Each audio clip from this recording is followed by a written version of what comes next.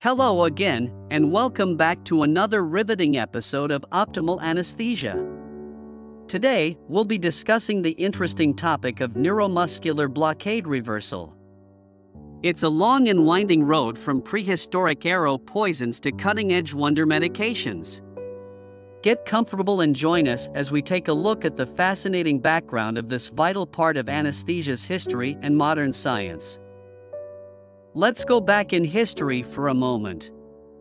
Let's pretend it's the 16th century and you've joined Sir Walter Raleigh on one of his expeditions to the Amazon.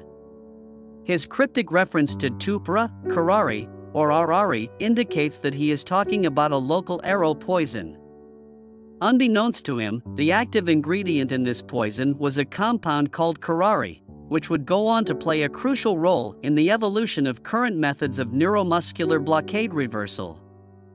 To counteract the paralyzing effects of curare on skeletal muscles, researchers in the 19th century developed physostigmine, which is produced from the calabar bean.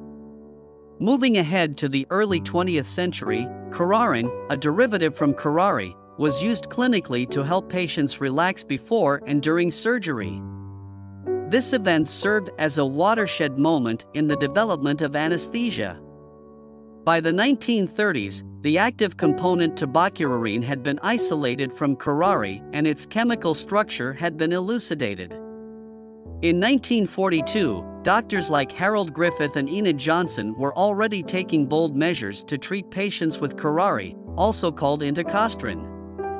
But this resulted in brand new difficulties, such as the need of a physiological antidote.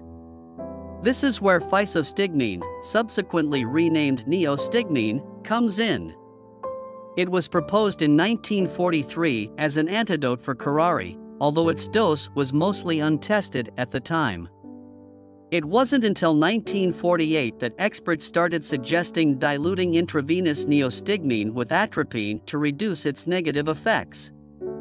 However, there were obstacles. In the middle of the 1950s, problems like neostigmine-resistant curarization arose, in which patients did not improve as predicted despite treatment with the drug. It was shocking to see that neuromuscular blockers had such a high fatality rate. Subpar perioperative care and the difficulty of residual blockage continue to be issues that medical professionals must solve. Now, let's shift gears and talk about what it takes to ensure adequate recovery from neuromuscular blockade. Imagine you're an anesthesiologist preparing to awaken a patient after a complex surgery. What criteria must be met? First, we have the train of 4 ratio. Think of it as a gauge for muscle recovery. We want it to be at least 0.9 before we can safely remove the breathing tube.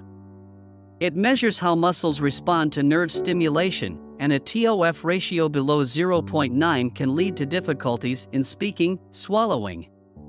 Next, we have the restoration of esophageal tone.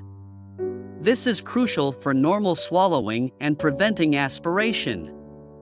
Picture it as the muscles in the esophagus coming back to life. Then, there's pharyngeal coordination. Recovery should ensure proper coordination for speech and swallowing. Imagine those muscles synchronizing perfectly. And don't forget the hypoxic ventilatory drive. This is like your body's built-in alarm system for low oxygen levels. It needs to return to normal to ensure proper breathing. Lastly, muscle strength must return to baseline levels for normal motor function to resume. It's like your muscles saying, "I'm back and I'm ready." But here's the catch: residual neuromuscular blockade, or residual paralysis, is a common postoperative problem.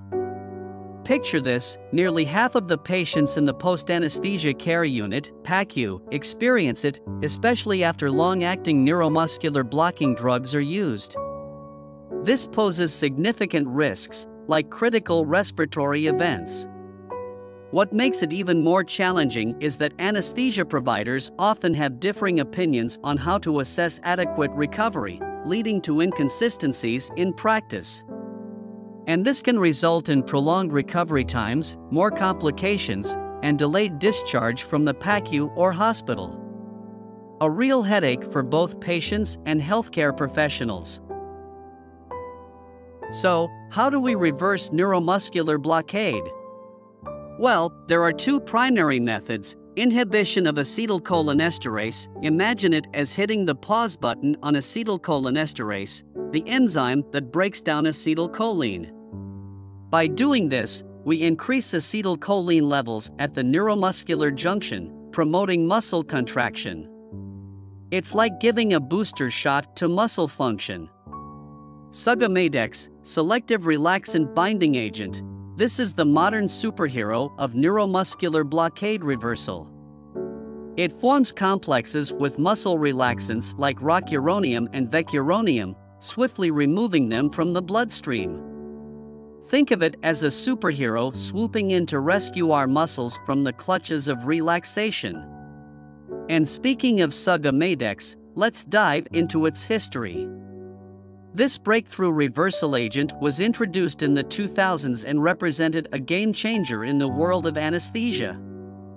For years, we struggled with the limitations of traditional agents like neostigmine, but Sugammadex offered a more efficient and precise way to reverse the effects of muscle relaxants. Its development marked a significant leap forward, improving patient safety and recovery.